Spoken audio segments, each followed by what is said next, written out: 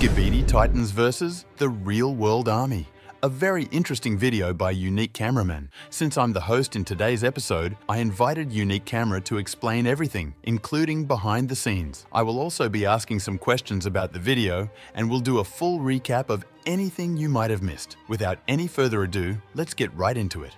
Did you ever wonder if the Titans in Skibidi Toilet could defeat the real-world army? How would they fare against modern weaponry, fighter jets, tanks, bombs, or even missiles? Well, in order to answer that, I split the army's power into 5 different levels. With each new level, the army would get a huge increase in power. So let's first see how many levels each Titan could pass on their own. And at the end of the video, we will see what would happen if all of the Titans fought the army together. For example, in the first level, the Camera Titan would face off against a group of armed soldiers with modern weapons and armor. Considering the fact that the Titans are very durable due to the mechanisms used to create them being quite tough, the Camera Titan would take 0 damage from basic guns. However, rockets would be quite different, as there would be many soldiers launching from different angles. Even so, I think the Camera Titan's durability would still hold up, and since he's much larger than them, a basic blast from the camera would cause serious damage. With multiple shots, he would clear the soldiers quickly. So, Unique Camera, you talked about the Camera Titan defeating the first level of soldiers with rockets. What do you think about this? Unique TV. Yeah, of course. The Camera Titan is extremely durable, and petty attacks like those wouldn't damage him at all. The regular soldiers are getting cooked easily. I mean, we're talking about someone who survived the acid kamikaze with crazy battle feats. So yeah, be it rocket launchers or guns, the camera easily clears it. Basically, just like I said, some people with launchers might pose a problem just like Leo did, since there are multiple of them. I don't know. Even while making the video, it was really a tough one. But overall, I think he clears this round. Okay, let's agree with that. Realizing that the threat is much stronger than expected, the army would add a second wanted level to the Camera Titan, which means they would send tanks, choppers, and fighter jets. Would this be enough to bring our Camera Titan down? Although the damage done to the Camera Titan would be much more fatal, I still think he would be able to handle it. With the help of his shield, he would be able to block some dangerous weapons and attacks. Using his gravity arm, the helicopters would be taken care of, just like we've seen in the series. The jets would probably be a nuisance due to their speed and mobility, but in time, the Camera Titan would try to take them out. He would have to resort to using his most powerful attack since the damage he would take in the process would be significant. Okay, the first 2 levels were a bit tricky for the Camera Titan and kind of difficult too, but the next one would be where everything gets much harder. Now, the army would use biotechnology for extra attacks, and the other weaponry and technology would also be used in a much more advanced way. This means that some jets would be able to shoot acids, and the operation would be on a very large scale. The camera gets cooked at this point. No escaping it. Although the Camera Titan could theoretically block some attacks with his energy shield, it would only be a matter of time before. But do you guys think that the army would be able to break the Camera Titan's shield? Because for me, the one in the multiverse is just on another level. But what do you guys think? Yeah, why not? I mean, it's not like it is indestructible or something. Even the kamikaze in the original series did it quite well, so multiple of them would do the job perfectly. Yeah, that's plausible. The jets could drop missiles on him, and despite his size, it would be hard to track the aircraft's movements, as they could also fly much higher than his height. After doing research, it seems they could go as high as about 50,000 feet, which is well above the Camera Titan's reach. Additionally, if the army goes extreme, they could use some of the aircraft as kamikazes, and with this method, they would likely take down the Camera Titan quickly. However, giving some credit to our Camera Titan, he would probably take out most of the regular jets, but his fate remains the same. Although the Camera Titan managed to get to level 3, this is still only a very small chunk of the army's full strength. Let's all agree that the Camera Titan could clear only 3 levels of the army. But now let's see how the speaker would perform. Are there any of the remaining Titans that can make the army go all out? Let's find out. When it comes to the Speaker Titan, the first level would be kind of easy for him. Due to the way he fights, he would quickly take down the normal soldiers. Also, just like the Camera Titan, normal gunshots wouldn't do any damage, and due to his crazy agility, he would be able to dodge some rocket blasts. Okay, the first level was obviously easy, but how about the second one? Although this would be harder than the last one, the Speaker Titan could just squash the tanks with his foot and also fly up to destroy the others. But as I mentioned, there are multiple versions of these things, and with numbers, they would be able to land some attacks and do serious damage. However, the Speaker Titan could just ram into all of them. And hey, I also added his supercharged state, so you know he's taking this one.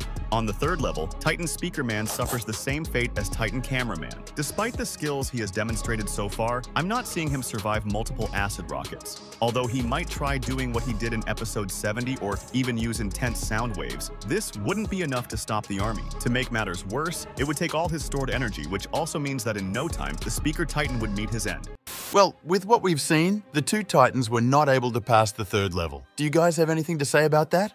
Honestly, I think the Speaker Titan would have more chances. Not that he's stronger than the camera or anything, but with his insane agility and movement speed, he's mostly gonna dodge most of them. If his sound waves are potent enough, he could basically make enough vibrations to make the jets lose control even before the rockets are launched. Yeah, to me, I honestly think the Speaker Titan stands more chances than the camera, but like I said, his fate would remain the same. Okay, so far no one has been able to pass the third level, and I already feel bad because I really wanted you all to see what's in the other levels. But hey, maybe Jimmy could do it using his ultimate technique. Okay guys, it's like we have Jimmy with the plot armor on this one. What can he do? Let's find out. I assume you all already know, right? Anyways, in the first level, G-Man would pass it easily. Utilizing his lasers, the soldiers sent to attack him would be completely overpowered. The second level would be a breeze as well. While he could protect himself from their attacks using his shield, his lasers would do the offensive job for him. The flying jets would be tricky due to their speed, and Jimmy wouldn't be able to keep up to hit them. Even his lasers, which are decently fast, would at most only take out a few of them while shooting randomly. Overall, I'm not seeing any side winning this one, as the soldiers wouldn't damage G-Man, and Jimmy wouldn't be able to destroy all the fighter jets. So I'll call it a draw. But before you come at me, if you know any way either side could win, let me know in the comments. But let's say Jimmy did manage to pass the second level and proceed to the third. How would it play out? Well, as explained, all the army's battle power would be at full potential, and they would also use acids. But what if I told you that G-Man would actually be the first one to pass this stage? Hear me out. If you look at the structure of Jimmy's shield, you would notice that it covers him very well compared to the others. And that is obviously due to his body structure too. This means most blasts of rockets and missiles wouldn't randomly hit him. However, his shield isn't impenetrable, and with a decent amount of blasts, it would most likely deactivate. However, from what we've seen, Jimmy could always reactivate his shield. Honestly, do you all think that Jimmy's shield is that durable? Like we saw how the Astros were able to deactivate it with a decent amount of firepower. Well, I'd like to hear your opinions. To be honest, I don't think Jimmy's shield is different from the cameras when it comes to durability. The only thing I was trying to point out is that his structure would help defend him far better than usual. Okay guys, let's say Jimmy's shield is as durable as we saw in the video. How do you think he'll be able to pass this second level? Like I said, I don't really know how both sides would win. Jimmy's lasers wouldn't be fast enough to hit the jets, and the only ones that would be taken down would be with lucky hits. Honestly, if I were to lean to one, I'd say the Army. I don't know. G-Man, yeah, from his showings, you'd know he's always one step ahead. I mean, check out the way he fought against the Astro Detainer and you'd know. Plus, the Army might be fighting against a fake version all through and no one would even notice. In my opinion, G-Man could clear this one due to his strategic planning and battle IQ. So it would come down to whether G-Man could hold his own until he took down all of them. Yeah, it's a durability test, but I'm not sure he could complete this task under normal circumstances. Remember, he couldn't pass the last phase completely, but with his plot armor, it tells a completely different story. Instead of destroying them, he would find a way to run away. Yeah, that's his regular fashion, right? Anyway, Jimmy ran away, meaning he passed the third wanted level. I know it sounds silly right now, but what would happen next? Well, this level is a bit different from the others. Instead of using new weapons, the Army would gain knowledge of the specific Titan they are fighting.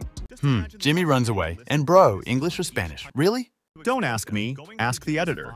The Army would notice that he's very sensitive to light rays. How would they know this? Well, I guess some of them would have to sacrifice themselves to watch all episodes in the series and perform an analysis as well. Yeah, it sounds funny, but that's the only plausible way, right? Since I don't think the Army has hypnotic light ray technology, they would probably use this information to come up with the idea of using a radiation gun. A radiation gun? Very smart. And you know the radiation would have similar effects like the rays in the series, and honestly, even better. So he doesn't pass this surely. Since Jimmy is a mutant, he would be vulnerable to this ray, and most definitely in a matter of time, the Army would decimate Jimmy and come out victorious. Okay, this level was very dangerous, and let's be honest, even though the Camera Titan and Speaker Titan managed to pass the third level, they wouldn't survive this one. But now, let's see who's next. Before we cover what would happen if all the Titans fought the Army together, The let's TV first see if Titan. The TV Titan, the Yes, strongest among let's them, see could how do he would anything perform. against the Army. The first two levels would be very easy for him, as he would effortlessly take out the soldiers while taking no damage. In the second level, the TV Titan could use his sword to split the tanks. I already feel bad for the guys inside the tanks. The jets would be a little difficult to cope with due to their speed, but that doesn't mean the TV Titan couldn't stop them. He would be able to split his body and take care of all of them. Although this time he would be damaged, he would still complete this level with moderate difficulty. Moving on to the third level, where the army would come with acids, the TV Titan would still manage to hold his own. He would try to use the splitting trick again, but since the army would be in large quantities, that wouldn't really help a lot. Using the kamikaze method, they would create massive explosions and attacks that would surely be dangerous. So, is the TV Titan losing on this level? Well, I'm not so sure, to be honest. The only method I'm seeing the TV Titan survive this one is to teleport to a safer location. For the third level, guys, do you all think that the TV Titan would have to run away from the acids and bombs? My daddy TV would definitely be able to survive multiple hits from this with extreme difficulty, but it's best to reduce damage inflicted. Since he's unable to stop it, the best choice would be to teleport to somewhere safe, and that would actually benefit him. Well, I think if he ran away from the blasts from the Astros, then why not, right? That would be the best thing to do. Yeah, he'd have to use Jimmy's method. Okay, now the army is pissed and goes back to watch the series to find weaknesses. But there's a big problem. No matter how many times they research the TV Titan and his abilities, there isn't really anything to find. This guy hasn't been defeated once since he got upgraded, which means their best bet would be to damage his core fatally. That wouldn't be easy, but with this knowledge, they would most likely be able to do serious damage, and I even believe they would take him out with this strategy. So none of the Titans could defeat the army by themselves. Now let's see how all of them would perform together. But here comes the most important question. Can they defeat the whole army if they work together? Levels 1 and 2 would be nothing new, and they would easily complete them. Although each Titan individually struggled in level 3, that wouldn't be the case this time. Since they are now working together, the number of aircraft wouldn't matter, and they would easily take them out in no time. For the fourth level, the army would use all of the Titans' weaknesses, but nothing would work out as planned. The Titans would have each other's backs and cover each other's weaknesses. With this, they would pass this level, but it doesn't mean they would come out unscathed. This means that the Titans working together would be the only group to reach the fifth level. In this level, the army would use everything at their disposal, not caring at all about collateral damage. I mean, they could even use nuclear bombs. Do all of the Titans stand any chance? Well, kind of. You see, the Titans would have no problems fighting against anything the army throws at them. However, when they launch the nukes, it's game over for the Titans. I mean, this thing is thousands of times more destructive than the acid kamikazes. So yeah, the Titans lose against our army. That was plausible. What do y'all think? The trio Titans are already broken enough. Plus, adding G-Man to the mix kinda helps them a lot. But against nukes and the armies going all out, I don't see them coming out on top. The Titans could try different methods, covering each other's blind spots and weaknesses. But it's all fun and games till the army decides to drop multiple nukes. Yeah, it's basically GG when they release nukes. Although some people hinted that the TV Titan could simply teleport, let's be honest with ourselves, the Titans basically don't know what nukes are. Even though the TV did teleport away with the others, there's only so much he would do with that. I mean, we saw in the recent episodes that it required more TVs to teleport something huge, and in this case, he would have to take not only himself but 3 other Titans with him. Yeah, he's not capable of doing such a thing without extreme difficulties. So in conclusion, the Titans are getting cooked when faced against our army.